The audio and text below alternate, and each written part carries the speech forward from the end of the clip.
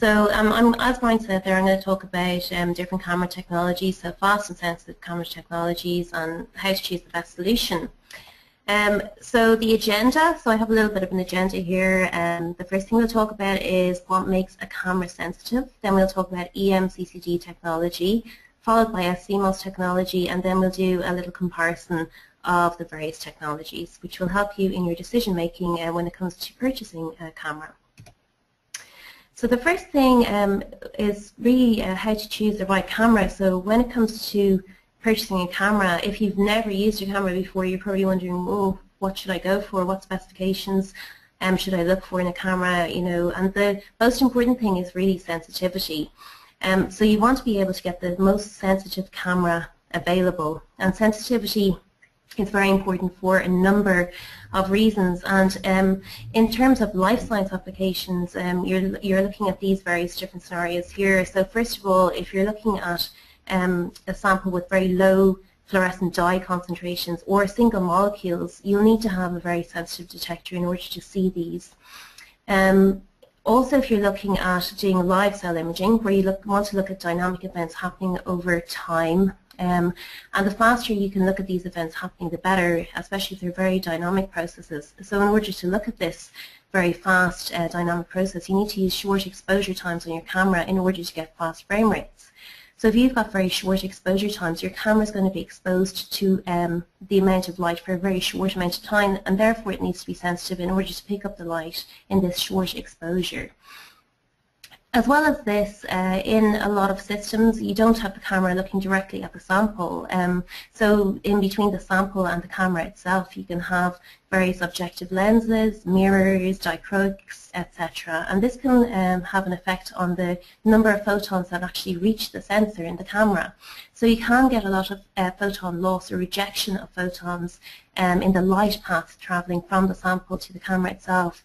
And in that sense, sensitivity again is extremely important. Also, when you're using lower excitation powers, so you don't want to kill your sample as soon as you put it onto the stage of your microscope, for example. So if you want to look at live cell imaging, you don't want to use very high laser intensity. You want to use very low intensity so that your sample can be imaged for longer periods of time. Therefore, again, with lower excitation power, you're going to need a sensitive camera to pick up those low levels of light that are being emitted. Another important factor then is when you're using greater magnification. So if you're using a 100x objective rather than a 10x objective, you're going to be spreading the amount of light that's emitted over a much larger area. So therefore, in the sensor itself, the pixels will receive less light at greater magnifications, and therefore it's very important to have a sensitive detector for this.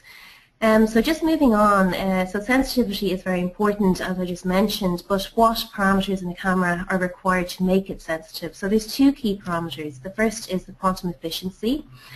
So the quantum efficiency is really a measure of how efficient your camera or sensor is at converting the photons that are emitted from your sample into photoelectrons. So the higher the quantum efficiency is, the better it is. So, for example, EMCCD cameras are all back illuminated cameras or sensors, and they have a very high quantum efficiency. Their quantum efficiency is generally above 90%, and this means that over 90% of the photons emitted from your fluorescent sample will be converted into photoelectrons. So again, when you look at a specification sheet of a camera, so if you go to a manufacturer's website and you choose a camera that you're interested in, you go to the spec sheet, and on the spec sheet you'll see a quantum efficiency curve. So every camera has a quantum efficiency curve, and it'll tell you how efficient this sensor is at converting photons into photoelectrons at specific wavelengths. So generally it's over a wavelength range, and you can see, dependent on your application, what the efficiency of that camera is at your particular wavelength. The second parameter then is the noise floor. So this image here shows you a blue ball in a lot of grass, and the grass is really depicting the noise floor, and the blue ball is your signal. So what you want in your camera is to be able to see this blue ball or the signal well above the noise floor. So you want to minimize this noise floor or have the minimum noise floor in your camera in order to have a very sensitive camera. So if you've got a high quantum efficiency and a very low noise floor, you have a very sensitive camera, or you have a camera that has a high signal, which is your quantum efficiency to noise ratio. So signal to noise ratio is very important. So assuming that both of these parameters are optimized in your camera, you will have a very sensitive detector. So just moving on a little bit into the noise. So in terms of noise floor, the noise floor is really made up of read noise and dark noise. Now the read noise is the usual camera detection limit. So that means that the faster you read out, for example, the higher the read noise, the slower you read out, the lower the read noise. So in terms of controlling the read noise in your camera, if you read out very, very fast, you will have a higher read noise than if you were reading out very slow. Now this is really specific for CCD cameras. Now if you're using EMCCD cameras, you can effectively remove the read noise, and with sCMOS cameras, the read noise is inherently low in these particular sensors. But with just your general CCD camera, controlling the read noise is reading out slowly. Again, on your spec sheet, you will be able to see the read noise at various different readout speeds. So these will all be highlighted on the spec sheet.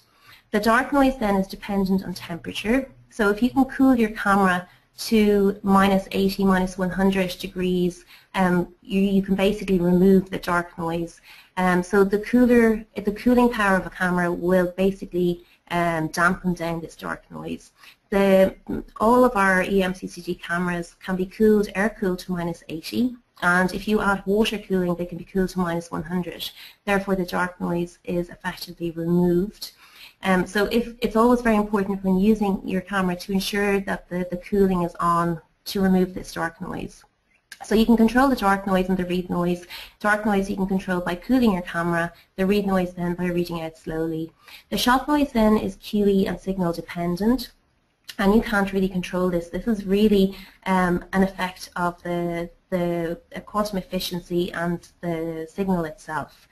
But this profile that we're looking at here is really just a line profile through an image on a camera, and what you can see here is the peak, which is your signal intensity, and your noise floor. So this would be an ideal situation in terms of having a high sensitivity and a very low noise. So in terms of quantum efficiency curves then, so quantum efficiency is the other key parameter which makes a camera sensitive. And you can see here that there are 4 graphs displayed. You have 2 graphs for back illuminated EMCCD and then 2 for the sCMOS cameras. So you can see already that there's a big difference in quantum efficiency, and the main difference, or the main reason for this, is that the EMCCD cameras are back illuminated. So this makes them a lot more sensitive than the sCMOS cameras, which are front illuminated. It makes them more sensitive in terms of quantum efficiency. So the back illuminated EMCCD cameras have basically been turned upside down, and they're illuminated on the back surface of the sensor, and therefore you have a higher quantum efficiency. And you can see here with the blue curve that the quantum efficiency is very, very high, especially at around 500 to 600 nanometers. You're getting above 95% quantum efficiency. Now, when you choose a camera, if you're not interested in this particular wavelength region and you're more interested in the blue region or the near infrared region, you can actually get coatings applied to the sensor, which make them more efficient, or more quantum efficient in different wavelength regions. So the red curve here is showing you what we call an EX2 curve. And basically what we've done is we've applied a dual anti-reflection coating to the standard sensor. So applying a dual anti-reflection coating to the sensor gives you a higher quantum efficiency here in the blue region and also in the near-infrared region. But you can see then that the visible region is affected. So it's very specific for your application and what wavelengths are important for you.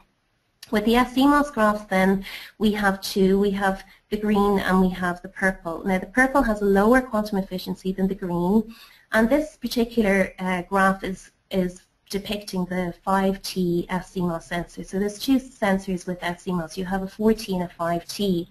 and the T stands for transistor. So with the 5T or 5 transistor sensor, you have two exposure modes, rolling shutter and global shutter, and having this additional global shutter actually reduces the quantum efficiency to about 60%. So when you remove the global shutter transistor from the sensor, you actually increase the quantum efficiency to about 72%. So again, depending on what you need for your application, you can either have the lower quantum efficiency sCMOS 5T sensor with a rolling and a global shutter, or you can have a lower quantum efficiency, or sorry, a higher quantum efficiency with just the rolling shutter. So again, this is very application dependent, and I'll discuss this in more detail later. But again, just in terms of QE curves, this is all available on the spec sheet, and you can see what is of interest to you depending on the application and the wavelength that you're working with. So as I said, in terms of read noise, the read noise in a CCD can be controlled by reading out slowly. So this image here shows you an image that has been acquired using an interline CCD camera, using a spinning disc confocal with the same laser intensity for both of the images, and 100 millisecond exposure and the same relative intensity scaling. So the top image here has been acquired at 1 megahertz, so the 1 megahertz readout rate, and this gives you 1 frame per second, so it's quite slow. However, you're only getting 2.4 electrons read noise. Now, if you wanted to acquire faster images using this camera, for example, using 20 megahertz readout instead of 1 megahertz, you would get much faster frame rates, 11 frames per second compared to 1 frame per second. However, your read noise increases dramatically, and you can see this in the image itself. So all of this background haze is read noise. So in terms of controlling read noise in an interline CCD camera, you would need to essentially slow down the readout rate in order to reduce the read noise. So I'm going to move on now to electron multiplying charge coupled devices, or EMCCD cameras. Now these cameras are single photon sensitive at any speed. So these cameras are extremely sensitive. If you have one single photon in your sample, these cameras will be able to see it. So they're extremely sensitive. They're also back illuminated and therefore have a very high quantum efficiency, generally above 90% or 95% in the visible region. So they're very, very quantum efficient. And there's a variety of different sensors available in the EMCCD range. So you can get very large sensors which run at 26 frames per second, or you can get very, very small sensors which can run extremely fast at 515 frames per second. So again, I'll show you the differences in these sensors, and it's not just the size and the speed, but it's the resolution, the pixel size. There's a lot of differences between these. So again, depending on your application, you can choose whichever sensor suits you best. Now these cameras do remain the high-end choice, and they are perfect for single molecule detection and low light spinning disc confocal. So you can think of any applications where your light levels are very low, and these cameras are ideal. And they're ideal in that you can multiply your signal on the camera itself without having to increase your laser intensity or your exposure times. Therefore you can get very, very sensitive applications and sensitive acquisitions at very fast frame rates without affecting the sample itself. So you can image for much longer periods of time with EMCCD cameras and still get a good signal to noise ratio. So how do these actually work? So these cameras are, sorry, I just have to go back to this slide. So I'm just going to have to go out of the presentation and go back. So these cameras are frame transfer cameras. So essentially they have two sensors. So you have the top part here, which is the image area, and you have the second part here, which is the storage area. So the image area will be exposed to light always, and the storage area is never exposed to light. The storage area has a mask over it, and generally an aluminium mask. Now, as soon as the camera receives the photons, as soon as it is exposed to light, it will send all of this information down into the storage area. And in the storage area, this is where your vertical shifting takes place. So this is where the photons are transferred from row to row, from pixel to pixel, all the way down the sensor into this readout register here. So the transfer inside the storage area is vertical, and when you get into the readout register, then this is a horizontal transfer from pixel to pixel. So in all CCD cameras you have this readout register, but what is different in your EMCCD cameras is that you have an additional gain register. Now the gain register is where your electron multiplication takes place. And electron multiplication takes place through the action of a voltage. So you apply a voltage through software, and through the process of impact ionization you can create more photoelectrons. So say, for example, you had one photoelectron here and you applied an EM gain of 300, you would then have 300 photoelectrons. So the EM gain is real and it's linear. Now you have to understand that all of this amplification of your signal takes place before the read noise is applied. So the read noise is applied here in the AD converter, and because your signal has been amplified so much, the read noise becomes negligible. So this is the beauty of EMCCD cameras. If you have an extremely low light signal from your sample, you can amplify that signal on the camera itself without increasing the read noise. Therefore, you can read out extremely fast without having high read noise. It's also very important that you minimize your dark current. So if you have any dark current or any other noise factors inside the sensor itself, these will all be amplified through the process of electron multiplication. So it's very important to cool your EMCCD camera and minimize any other noise factors that might be present, and therefore you have the ability to amplify your signal well above the noise floor. Now just to move on to the next slide, I just have to move out of the presentation, so I'll just go back in here now. And this slide really just represents what's happening in the gain register. So through this process of impact ionization, there's a probability that you can create more photoelectrons. And this is shown here in this slide. So you start off on the left-hand side with 4 photoelectrons, and then through this process, over a number of pixels in the gain register, you can create more photoelectrons. So you're amplifying your signal.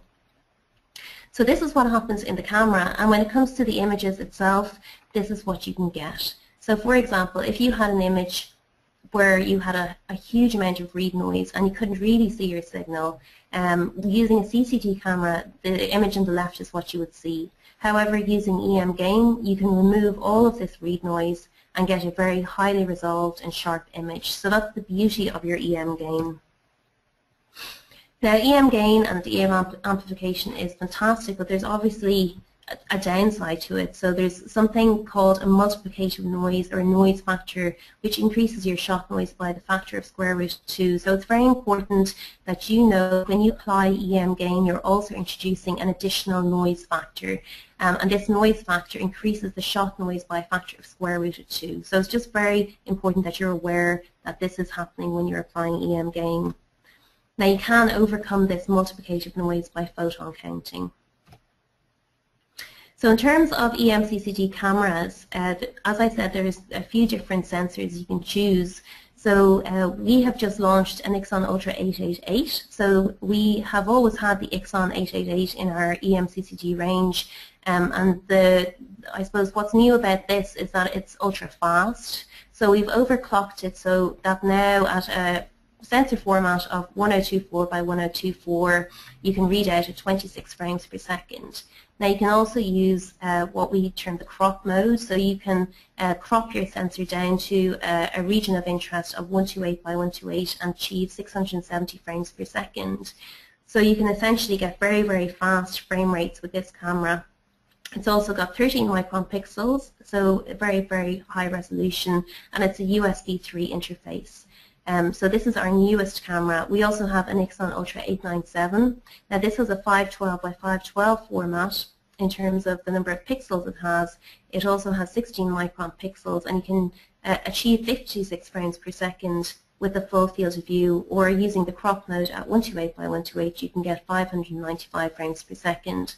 And this is USB 2. And finally then, the smallest sensor that we have is a 128 by 128 sensor. This is very large pixels, 24 micron pixels. So this is really ideal for collecting a lot of light and not really getting highly resolvable images. So it's more for quantitative applications rather than good image quality. And again, you can see that you can get very, very fast frame rates here. And this camera here is a PCI Express. So depending on your application, you have a choice of 3 different EMCCD sensors. They're all frame transfer sensors. They're all back illuminated, so they all have a high quantum efficiency. And they're basically, if you are interested in your field of view and sensitivity and speed, you have the 888, and then sensitivity and speed, you have the 897, and large pixels, you have the 860. So you've got a choice of different sensors here depending on your application. So just in terms of field of view then, this is the difference between the 3 different chips, or the 3 different sensors. So you have the large format 888, the 897, and the 860. So this is your smallest sensor here with the largest pixels. So in terms of then the key performance specifications and features with EMCCD, as I mentioned earlier, when you're using an EMCCD camera, it's very important that you minimize your dark current. So you must ensure that you cool your camera. So these 2 images depict the effect of not cooling your camera. So if you were to cool your camera to minus 30 degrees, and it can actually be cooled to minus 80, for example, or minus 85, you can see the amount of noise that's present in the image. Now this is using a 30 millisecond exposure, and we're using EM gain. So if you have any other noise present in your sample, the EM gain is going to amplify the noise as well as your signal, and it will be quite difficult to determine what is the signal above the noise. So you can see here, just by cooling then to minus 85, all of this dark noise is removed from your image, so that's very important. This is also showing you line profile at minus 30, minus 50, and minus 85. And all of these spikes at minus 30 are showing you dark noise. Now the reason we've mentioned here the vertical shift speed at 0.5 microseconds is because this is another factor. So basically, when you're shifting your charge from row to row in your sensor before you reach the gain register, you can create a noise called clock-induced charge. Now, clock-induced charge can be minimized by shifting the charge faster throughout the sensor, and this can be controlled in software. So we're shifting the charge in this particular setup as fast as possible. Therefore, we know that there's no clock-induced charge here, and it's only dark noise that's giving us these spikes in our line profiles. But you can see the spikes are reduced at minus 50, and they're essentially removed here at minus 85. So again, just very important to use your cooling power of your camera in your EMCCD. Now if you do have very, very weak samples, very weak fluorescent samples, and you have to use very long exposures, so increasing your exposure time will also increase your dark current, you have the ability to use water cooling. So this here is showing you 2 images. On the left-hand side, air cooled to minus 70, and on the right-hand side then you have a water-cooled image at minus 95. So you can see the intensity then comes up above the background with additional cooling. So this is for very low light luminescent type experiments or bioluminescence, where you have to use longer exposures and water cooling to increase your signal above the noise. Now this is what I was mentioning here about the clock-induced charge. So again, you want to reduce your clock-induced charge so that you're not going to amplify that in the gain register as well. So this shows you 3 different speeds, 0.5 microseconds, 1.7 microseconds, and 3.3 microseconds. Now these are the speeds with which you can transfer your photoelectrons in the sensor itself. So you can see the lowest clock-induced charge is given to us by using the fastest transfer speed, so 0.5 microseconds. So having your camera cooled and using the fastest clock-induced charge speed that you can for your particular application gives you the minimal noise, and it ensures that you're only amplifying your signal in the gain register. Now, another feature with which our cameras have to improve the speed of your EMCCD cameras is this thing which we call the crop mode. Now, the EMCCD cameras are very sensitive, but they're also very fast. And you can use a region of interest to increase the speed. Excuse me. You can use your region of interest to increase the speed of your camera, but as well as this, you can use a crop mode. Now the crop mode essentially fools the sensor into thinking it is smaller than it effectively is. So if, for example, you have you're using the Ixon Ultra 888, which has a 1024 by 1024 sensor, and you use the crop mode of 128 by 128, you can actually achieve 670 frames per second. However, if you were just using a region of interest at 128 by 128, you would only get 171 frames per second. So using a crop mode, where you're telling the sensor that it is now only a 128 by 128 sensor, you're basically able to get the type of frame rates you would get from a much smaller sensor. And what you need to use with this is an optomask. Now the optomask is applied as an exterior accessory which can be attached to the camera via C-mount, and you can adjust metal blades around this cropped region of interest to ensure that no light enters around the edges. So if you don't have an optomask present, you can get a lot of artifacts around the edge of your region of interest. Now what we've also recently added is an optically centered crop mode. So you can have the crop mode in the bottom left-hand corner of your sensor, which is closest to the readout register, or you can have it optically centered in the center of your sensor. And this is ideal for a lot of applications, and it was basically from customer feedback that we added this to ensure that everything is optically centered on the whole setup. And therefore you can see two speeds here, 670 for the corner tethered and 697 for the optically centered crop mode. So it's a way of increasing your frame rates in your camera. Now this just shows you an image of the optomask. So here you can see the optomask and the four metal blades. So these can be adjusted manually. There's also another optomask available now which is preset for the optically centered modes, and there's four predefined regions of interest that have been set on the optomask itself, so you don't have to manually adjust anything, you can just click them into place. And these can be used on the Ixon Ultra 888 and the 897 to give you much faster speeds. So another aspect of the Ixon Ultra is that you can now get direct data access. So with the Ixon Ultra 897 and the 888, they're both USB cameras. So one's a USB 2 and the other's a USB 3. However, you can use a camera link output on each of these cameras in order to access the data that's coming off the camera before it reaches the computer, and it allows you then to do your processing. So it's very important for adaptive optics and super resolution microscopy. So we do have a tech note on this, and you can read this on the Andor website. So in terms of applications where EMCCD are important, so you're looking at single molecules, so any applications where your levels of light are very low.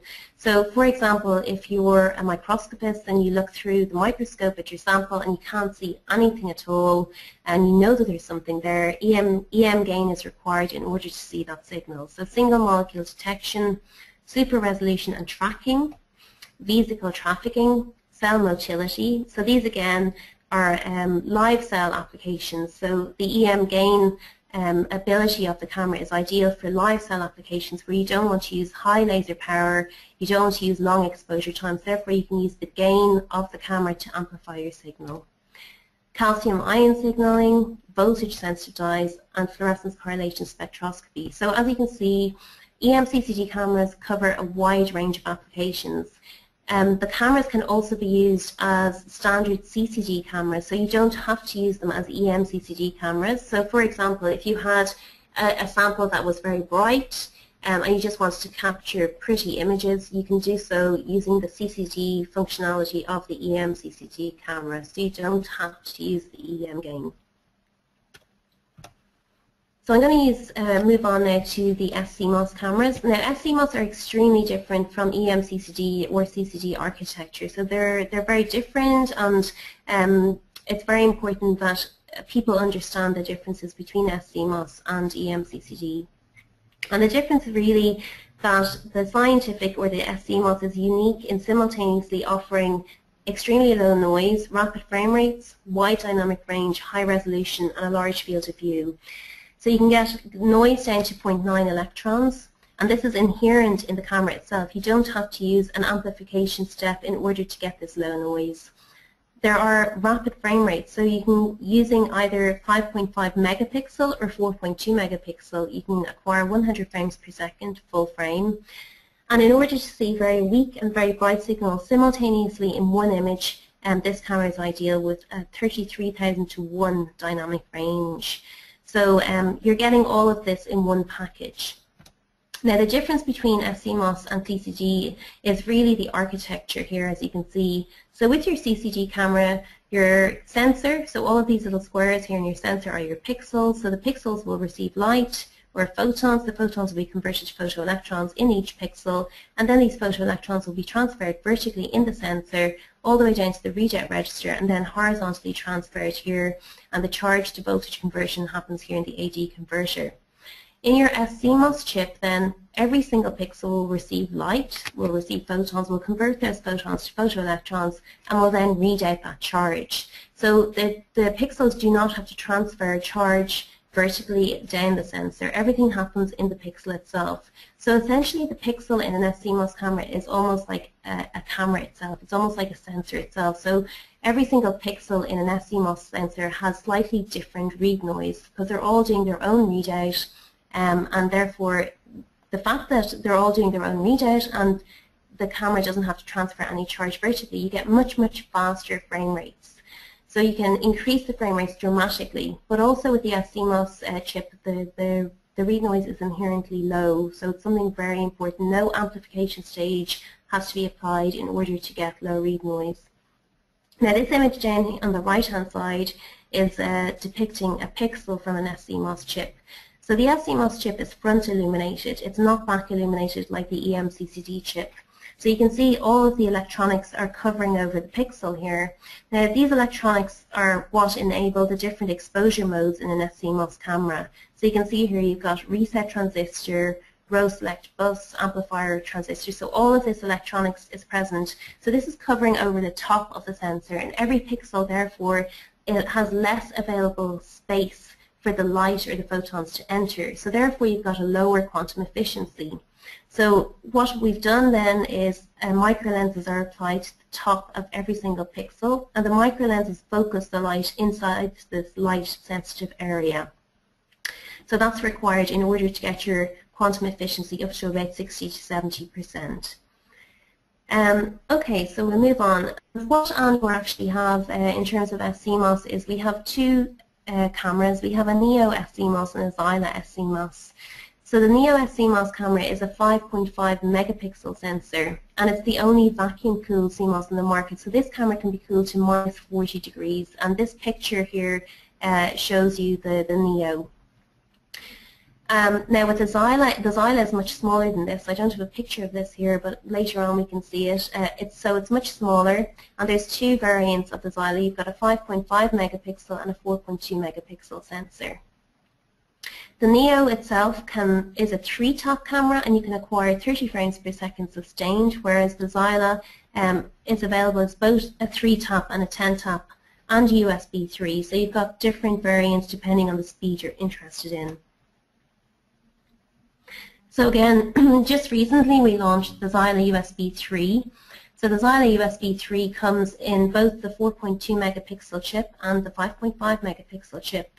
And you can see here in terms of frame rates, with the 5.5 megapixel chip you're getting 40 frames per second with the full field of view, and with the Xyla 4.2, so it's a slightly smaller chip, you're getting 53 frames per second. So very, very fast frame rates. And as you can see, as you reduce the region of interest here, you can get up to 1,500 frames per second in the Xyla 4.2 and 1,600 in the Xyla 5.5. So the frame rates are dramatically different from the EMCCD camera, and this is without using crop mode. This is just using your regions of interest. And you can see here the differences between rolling shutter and global shutter. So the global shutter essentially is the same in USB 3 until you reach these very small regions of interest. So you can see that the global shutter does have slightly reduced frame rates, and we'll talk about that a little bit later. So in terms of performance and innovations then, just with sCMOS, as I mentioned, the sCMOS every single pixel has its own readout noise. So essentially, there's a little bit of variability from pixel to pixel. And what we have to do is ensure that the image quality for the end user is going to be good enough to be used for scientific purposes. So what we've done is we've compensated for these differences from pixel to pixel, and this reduces this fixed pattern noise which appears, and it also reduces the noise values. So the sCMOS carries offset compensation data for every single pixel, and the data is stored for each speed, at each gain, and at each cooling temperature. Now what we've also applied is a dynamic baseline clamp, and you can see here the difference. On the left hand side, this is where we've used the dynamic baseline clamp, and on the right hand side this is where we've not used the dynamic baseline clamp, and you can see these horizontal banding or horizontal rows appear. So again, using this dynamic baseline clamp, you can improve the image quality dramatically. Also with sCMOS, in EMCCD cameras, all of your read noise happens in one node.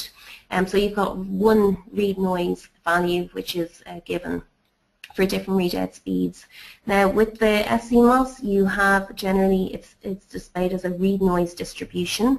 So this is depicted here for the Neo sCMOS. And you can see here that the median read noise of the Neo is 1.1 electrons, which is extremely low read noise when you consider what the interline CCD camera has. So an interline CCD camera at 20 megahertz has 6 electrons read noise. Now this is a 20 megahertz readout rate, and we're considering the Neo at 1.1 electrons at 560 megahertz. So it's dramatically faster and much, much lower read noise.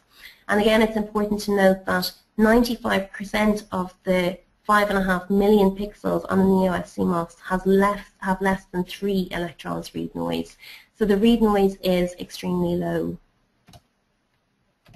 Now another thing which we've done is we've applied, well, this is available for the user, so it's a spurious noise filter. So when you use an Andor camera, you have the ability to turn on or turn off a spurious noise filter.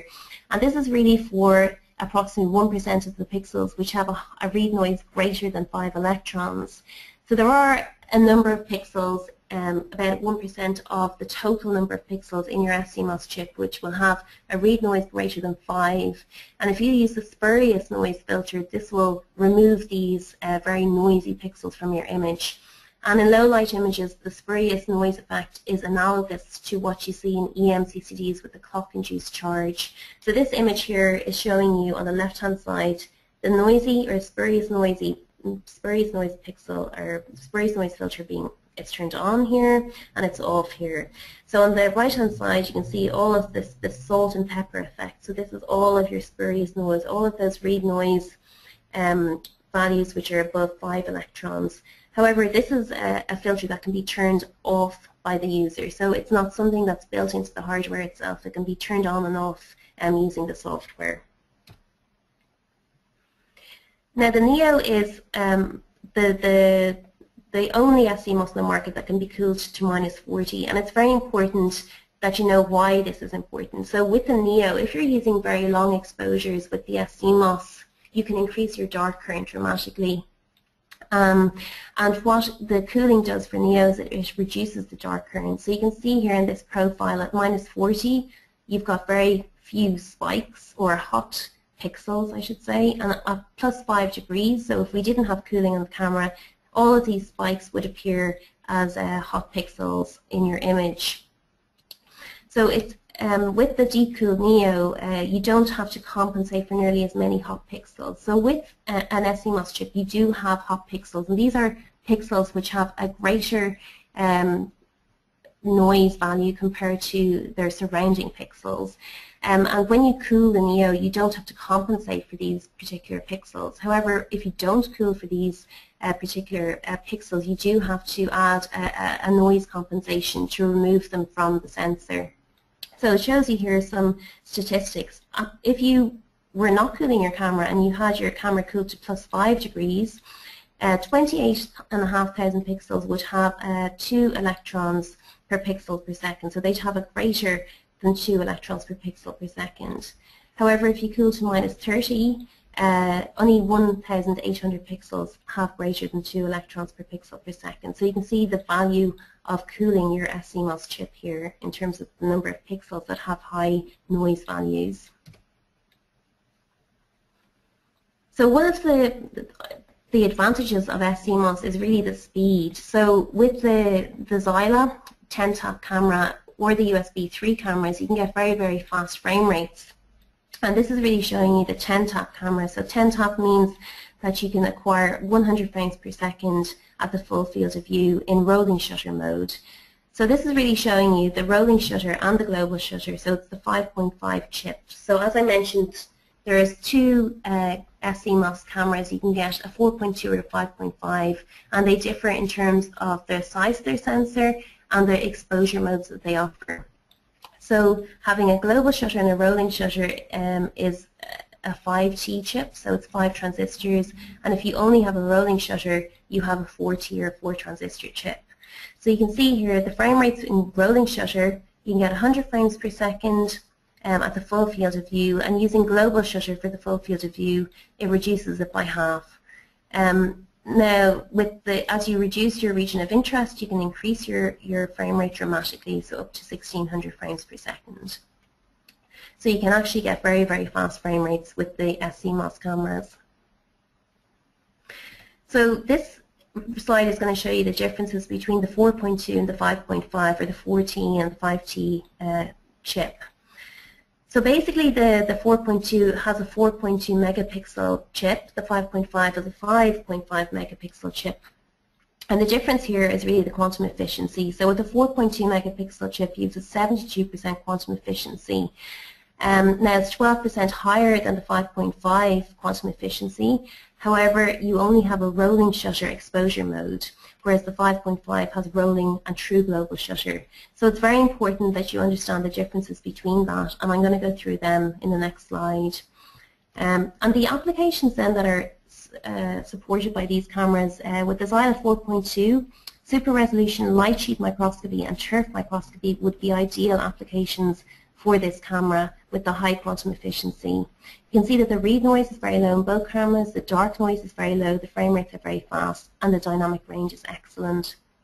With the Xyla 5.5 then, you really are suited to multi-dimensional microscopy, digital pathology, high content screening, and we actually marketed the Xyla 5.5 as the interline replacement because all of its qualities are better than an interline in terms of its field of view, its frame rate, and its noise and dynamic range. And again, you'll see that when I go through the differences between the different sensors towards the end of this talk. So I'm going to move on to the next slide actually, and we'll look at the differences between the rolling shutter and the global shutter. So in terms of the sCMOS, everything happens from the middle of the sensor outwards in both directions. So the first video here shows you the rolling shutter mode in action.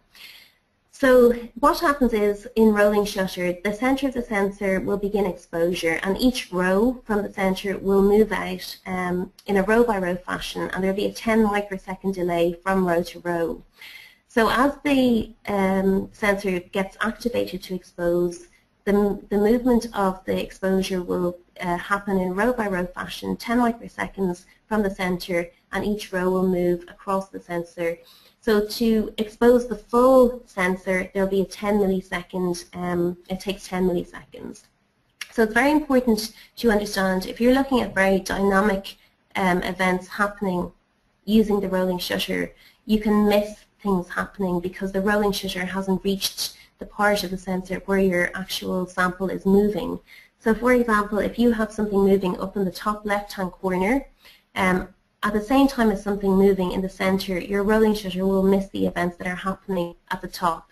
So for example, if you're looking at calcium imaging experiments where you want to see sparks in multiple cells at the same time in one image, you're going to miss the sparks that are happening at the top or the bottom of your image because of the rolling shutter not being there to capture those events. Also, if you're looking at very large dynamic objects moving, you will see a distortion in the resulting images due to the rolling shutter effect. Now with global shutter, global shutter is analogous to the interline snapshot mode, and therefore everything or all pixels will be exposed at the same time. So in global shutter, all pixels are exposed at the same time and all pixels read out at the same time. So you have no transient phase. The transient phase is really what happens in the rolling shutter mode. And it's very important then when you're choosing a camera or an sCMOS camera that you choose whether you're having a rolling shutter or a global shutter. Okay, so we'll move on to the next slide. Okay, so this is really just to show you for a particular application for calcium or ion imaging. This is from one of our customers, and they needed a global shutter because what they wanted was they wanted to see calcium imaging of inner hair cells, and they wanted to see these bright spots appearing simultaneously when the electrical stimulation was given. And they wanted these spots in a single frame to correspond to the same time point. And this is only possible with the global shutter mode. Okay, so for some reason my presentation has, oh, there we go, I thought it had stopped there. So this is where you need global shutter. It's very important for this type of application that global shutter is used. Another application then, this is where rolling shutter produced artifacts. So this is an image of an intact sperm beating at 30 waveforms per second, and you're looking at global and rolling shutter. So you can see in global shutter you have the correct shape that you want, and when you move over to rolling shutter you can see the distortion. Now this is because the sample itself is moving faster than the rolling shutter is moving across the sensor, and you're getting your distortion there. Another application then where global shutter is very important is where you're looking at the fast movement of cells. So this particular application is where cells are being pushed through a microfluidic chamber at speed. So this is about 5 to 10 millimeters per second with the movement of these particular cells. And you can see in the middle here the rolling shutter is causing distortion to the shape of the cells itself. So this particular application requires the global shutter to prevent this distortion. Another application then where global shutter is required, this is where the group are looking at the movement of blood cells through the eye, and they're using the sCMOS camera with adaptive optics, and it's a very fast application, and due to the blood flow and the speed of the movement of the blood flow, when they used a rolling shutter of the camera they saw significant warping, and so therefore they had to move to a global shutter mode in terms of acquiring their images. So I've been talking about how global shutter is better than rolling shutter. However, for the majority of life science applications, rolling shutter can be used because the sample, for example, if you're looking at the movement of a vesicle within inside a cell, the cell is actually moving very small distances from frame to frame, and therefore the rolling shutter will have no effect at all. The rolling shutter would be moving significantly faster than the movement of this particular vesicle, for example. So for the majority of life science applications, rolling shutter will be fine.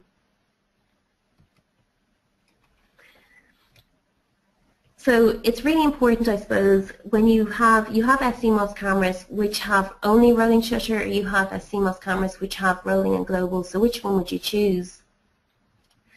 And why would you choose it? So having a rolling shutter will give you the lowest possible read noise. It'll also give you the fastest frame rates when you're not synchronizing to other peripherals. And I'm going to go into that a little bit in the next slide. You don't get any spatial distortion with, if you don't want spatial distortion, you wouldn't use a rolling shutter. Also, if you want to acquire exact correlation in time between separated regions of your image, then you wouldn't use a rolling shutter. Rolling shutter can be difficult to synchronize, and it can result in longer cycle times or slower frame rates when synchronizing to peripherals. However, with global shutter, it's analogous to interline CCD snapshot, so people are familiar with it. It's distortion-free, it's very simple to synchronize to. You can acquire faster cycle times when you're synchronizing to peripheral devices. You're also guaranteed time correlation between separate regions of your image, and that's based on the calcium image example that I showed. However, your read noise is compromised slightly, so you will have an increased read noise, and the maximum frame rate can be compromised when you're not synchronizing. So your maximum frame rate can be reduced from 100 to 50 frames per second for the full frame.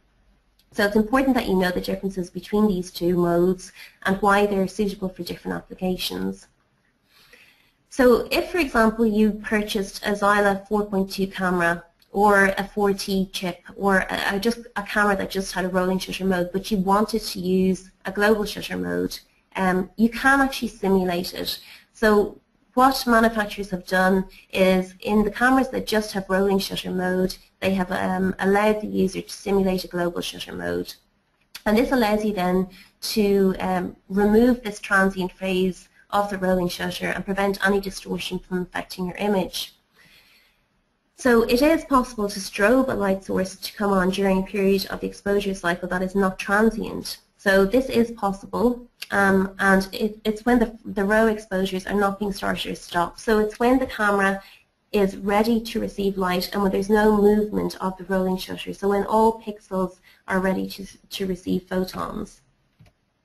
So the advantages of using a 4T camera with a simulated global shutter mode are that, first of all, you will have no illumination during the transient part of the cycle, so during the phase where your rolling shutter is moving across the sensor. And you will also have the lowest possible read noise because you're essentially using the rolling shutter mode to simulate your global exposure. The disadvantages are that you can get a lower signal to noise ratio or longer cycle times. It's complex to set up and configure, and it is dependent on a strobed or pulse light source. So in order to use a 4T camera with a simulated global shutter mode, you do need a strobe or pulse light source. So I'm just going to go through this very quickly because I know I'm limited with my time here. So this really just shows you when you receive an sCMOS camera, you will get a trigger cable with it. And in order to simulate a global exposure mode on the 4T camera, you need to use the fire all of the trigger cable. Now the fire all will basically turn on the light at this point here, and it'll leave the light on until this point here. So this slanted line is showing you the transient phase of the rolling shutter, and this is where you're exposing the camera or getting the camera to be ready to be exposed. So the light is not turned on while the transient phase is taking place at the beginning or at the end of the exposure. So it's important that you use the fire all trigger. And this is showing you now how you can target 50 frames per second with the sCMOS using this simulated global shutter mode. So you have a rolling shutter camera, which you're going to simulate global shutter. So this is your frame. So this is the beginning of your exposure. So this is the transient phase of the rolling shutter where it's moving across the sensor. This is your exposure. So this is when your sensor is exposed to light. And then this is the beginning of the next frame. So you can see all of this time in between frames is essentially dead time, and you're not receiving any information. The camera is not receiving any information at this point here, so dead time.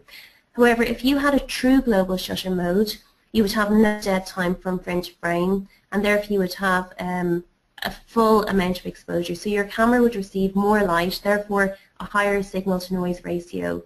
So if you're using a 4T camera, which is rolling shutter only, to simulate global shutter, you will have a 50% dead time associated with it. Therefore, you'll have a lower signal to noise ratio. And with the true global shutter, then you have a 0% dead time.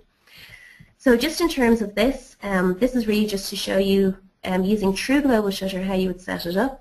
So for example, you would use the Fire 1 trigger cable of your camera. You would just use your global shutter in your camera as well. So you turn on global shutter in the software. You would start your exposure, so all rows expose at the same time. So there's no transient phase at the beginning, there's no transient phase at the end. All pixels read out at the same time, and your exposure time is for the full length of the camera exposure, for the full length of this particular 20 milliseconds. So the cycle time is 25 milliseconds, 20 milliseconds to expose your camera, and then you've got a 5 millisecond dead time, for example, if you wanted to change your wavelength, or so if you're connected to a peripheral device. This is very important if you're using the camera with peripheral devices such as filter switches, Z stages, etc. So if you want to change, for example, the Z position in between frames, you can do that here in the 5 millisecond time between frames. So it's very easy to configure, it's simple to configure, the shortest cycle time and 20% dead time, and there's no transient exposure here. Now if we go to the next scenario where you're using your 4T sensor, which is a rolling shutter only with the simulated global mode, you would need to turn the global clear mode on in your software. You would need to use the firewall trigger of your camera, and then you have your 20 milliseconds exposure, but you cannot have it on during the transient phase. So therefore you're having less exposure to your camera. Your cycle time is increased to 30 milliseconds because of this 10 milliseconds readout. So it takes the full 10 milliseconds to read out the full sensor, and it's transient phase, so you don't want to have light on during the transient phase. So it's longer cycle time, increased dead time, 33%. It's complex to configure, and it's not illuminated during the transient phase, which is good because you don't want to illuminate it during this phase. But it's very important that it's not easy to set up. You need a pulse or strobe light source, and it would be easier if you had a 5.5 camera with both global and rolling shutter. But it is possible to simulate your global shutter or global exposure on your rolling shutter only camera. So just very quickly now, I'm going to go through my image technology. So this is the comparison of technologies. So it's showing you the Sony Interline, EMCCD, and sCMOS. And you can see in terms of sensor format, sCMOS has the largest sensor format. You've got a range of sensor formats from EMCCD, and the Interline was 1.4 megapixels. So Andor really brought out the sCMOS camera to take over the Sony Interline, and you can see in all aspects it's better. So you've got a larger field of view, you've got a faster frame rate, you've got much lower read noise, it's got the same quantum efficiency, much higher dynamic range. And then when it comes to EMCCD, it's a different camera. So you're using EMCCD for very low light, for single molecule detection, single photon counting. It's got a high quantum efficiency. They're all back illuminated chips. And then you have your fast frame rates here. And you can get even faster using your clock mode in your region of interest. So there's the difference in terms of technologies. And in terms of field of view, then you have your sCMOS camera, which is a very large field of view, compared to the Sony Interline camera, which was a 1.4 megapixel chip. And in terms of signal to noise, sCMOS has a much higher signal to noise compared to an Interline camera. So the orange curve here is your sCMOS, whereas the blue is your Interline. So over a large range, so this is your number of photons per pixel. So going from 0 to 1,000 photons per pixel, you can see that the sCMOS camera is a much better camera until you get to very bright signals. And this is really just to show you the difference in image quality. Very low read noise and much higher read noise here with the Sony Interline camera. So comparing then EMCCD or sCMOS, just again very quickly, I've only got a couple of slides left. This really just shows you the crossover point. So the crossover point here between EMCCD and sCMOS is 10 photons per pixel. So that means if you have 10 photons per pixel or less, you need to use an EMCCD camera, and anything greater than 10 photons per pixel, you could use an sCMOS camera. So again, the sCMOS camera is ideal for very low light applications, going down to as low as 10 photons per pixel, and even lower than that you would need to use an EMCCD for the signal to noise advantage. Again, this is just showing you the image quality, so sCMOS across the top, EMCCD across the bottom. Very bright light, both cameras would work fine. Not so bright as 68 photons per pixel. Again, sCMOS and EMCCD will work fine. And when you're in the very low light regime of 8 photons per pixel, so less than 10 photons per pixel, you can see that the EMCCD wins out over sCMOS. So just to conclude, I suppose, single molecule detection. Generally, single molecule detection dominates the extremely low light regime. An EMCCD camera would definitely win out over an sCMOS for single molecule detection. However, using Q dots for single molecule detection, the sCMOS could potentially be used for so EMCCD is ideal for low light applications such as spinning disk confocal and single molecule detection, whereas for live cell imaging, sCMOS holds more potential, greater flexibility in terms of field of view, resolution and speed. Also, sCMOS is a cost-effective workhorse, so it covers a wide range of applications And just at the moment, sCMOS is really popular for light sheet microscopy, so it's one area where it's the ideal detector. So I'm sorry I've gone over my time a bit, but I'd like to thank you for your attention. And I'm not sure if we've any time for questions, but Brian, I don't know if you want to take over now.